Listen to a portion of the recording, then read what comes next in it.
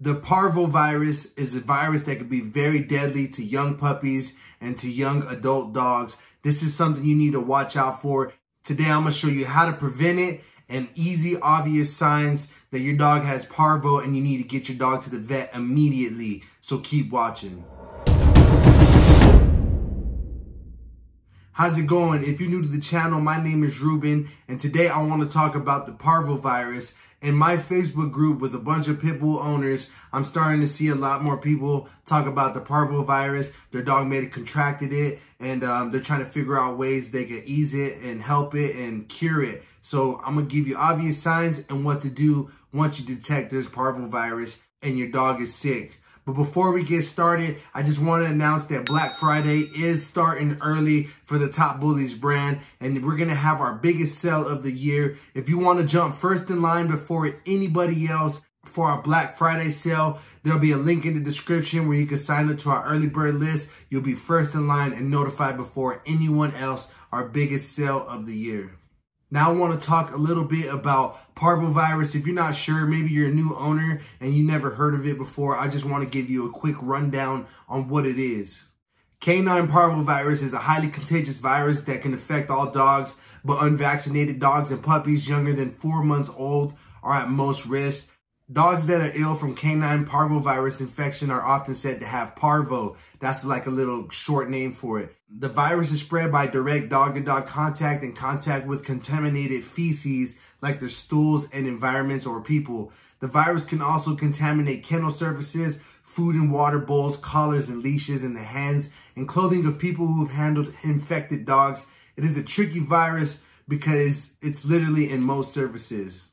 Now, here are signs of parvovirus you should look out for. Some of the signs of parvovirus include lethargy, loss of appetite, abdominal pain and bloating, fever or low body temperature, they're vomiting and severe, often bloody diarrhea. Persistent vomiting and diarrhea could cause rapid dehydration and damage to the intestines and immune system. If your puppy or dog shows any of these signs, you should contact your veterinarian immediately. Most deaths from parvovirus occur within 48 to 72 hours following the onset of clinical signs. Treatment should be started immediately and consists primarily of intensive care efforts to combat dehydration by replacing electrolyte, protein, and fluid losses, controlling the vomiting and diarrhea, and preventing secondary infections that your dog could get. When a dog develops parvo, treatment can be very expensive and the dog may die despite aggressive treatment. So early recognition and aggressive treatment are very important if you want to try and save your dog's life. Obviously, it's important to deep clean all your surfaces of your home and to isolate your sick dog to help battle the virus. Now, here are ways you can prevent the parvovirus, all right? Vaccination and good hygiene are critical for prevention. Young puppies are very vulnerable to the infection, particularly because of the natural immunity provided in their mother's milk, may wear off before the puppy's own immune systems are mature enough to fight off the infection. They have very weak immune systems in that little bit of gap, so you need to keep that in control. It's important to know even vaccinated puppies may occasionally be infected by the parvovirus and develop the disease. To reduce gaps in protection and provide the best protection of the parvovirus during the first few months of the life, a series of puppy vaccinations are administered. Puppies should receive a dose of canine parvovirus vaccine between ages 14 and 16 weeks of age, regardless of how much doses they received earlier to develop a good protection around them.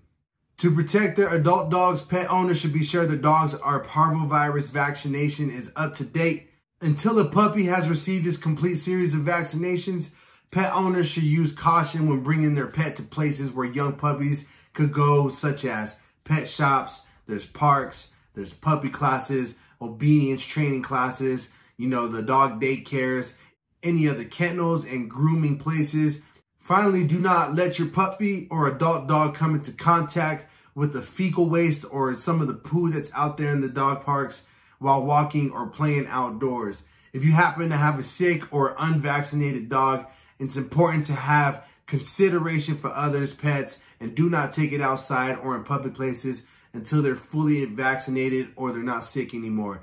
This could really help save life of other pets, especially around this time period. I'm seeing a boost in a lot of these dogs getting parvovirus. So we want to prevent it. Do your part, and everybody does their part, hopefully, and we can prevent parvovirus in dogs. Just know that it's an ugly virus that could be preventable if you do your part. That's not something we want our dogs to have, especially if we're spending tons of money on these dogs and trying to do our best to be prepared for these dogs. We want to actually have the dog, all right? So if you like this video, hit that like button below. If you found this video helpful or valuable to you, subscribe to the channel. I have a lot more videos that are like this on the channel, and they're coming. And if you want to be first in line for our Black Friday sale, our biggest sale of the year, ton of new products for your dog, there'll be a link in the description where you can go and sign up. Thank you, and I will see you on the next one. I am out.